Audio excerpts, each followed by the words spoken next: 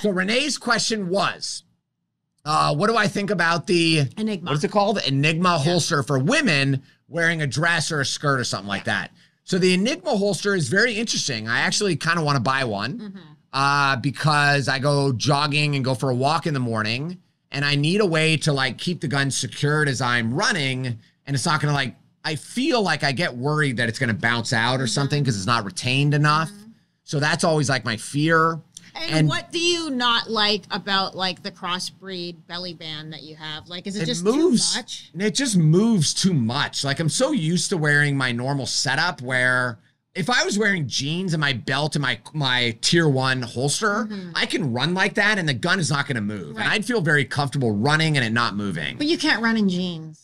I could. No. But it would just be weird. Yeah, you're going to be that guy. Hey, see that guy? He runs in his jeans. What if I make jorts?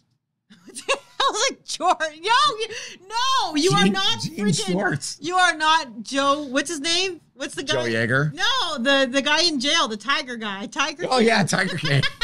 Yeah, dude's Tiger awesome. King and his freaking jorts. Yeah. Like, no, thank you. So I think the Enigma, again, I haven't tested it because I don't have one. I will say this, Renee, I think you're in the women's concealed carry group, and there is a lot of women in there that swear by it and say, like, it's a game changer. I say, I've been waiting to kind of buy it too, but I don't know, I've just been cheap. But I say, go ahead and buy it because most of those places now have free returns. So go ahead and buy it.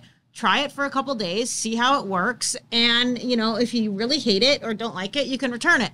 But I would definitely ask in the group because, you know, Ryan doesn't wear dresses very often. So he doesn't really know. But there's lots of women in the group that say it's a complete game changer. So I would definitely kind of ask them some questions about it. And I think that'll really help. So that's my thoughts. Yeah.